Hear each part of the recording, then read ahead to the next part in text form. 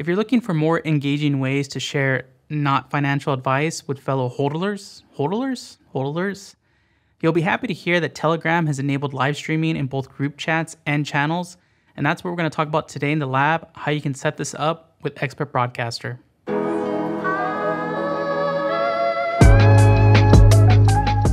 So you need to have a group chat or channel set up, and you can only start a live stream in the Telegram app.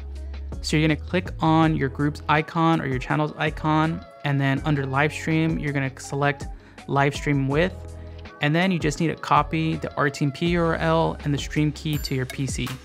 So then in XSplit Broadcaster, set up your scenes, and then you're going to start a custom broadcast output, and then you're going to name your broadcast output. You're going to put in the RTMP URL, and then you're going to put in the stream key.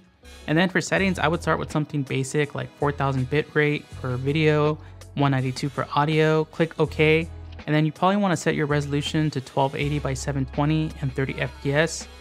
Start streaming in XSplit, and then in the app, there's going to be a button that you press to start streaming, and there you go, you're live in your Telegram group chat or channel.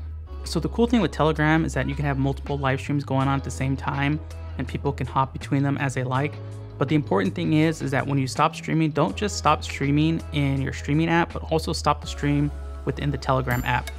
So if you notice that your streams are disconnecting right when you go live, there's a pretty easy fix to this. You just need to add an EXE Parameter in XSplit. So what you do is you find the shortcut for XSplit Broadcaster, you right click on it, click Properties, and then there's this target field with this thing in quotation marks. So outside of the quotation marks at the end, add in this text that you see below. I've actually put the text in the description of this video as well, and then click OK, start XSplit, start streaming like normal, and then you should be good. If you have any questions or have any other problems, leave them in the comments, but other than that, have a good time streaming on Telegram, and thanks for watching.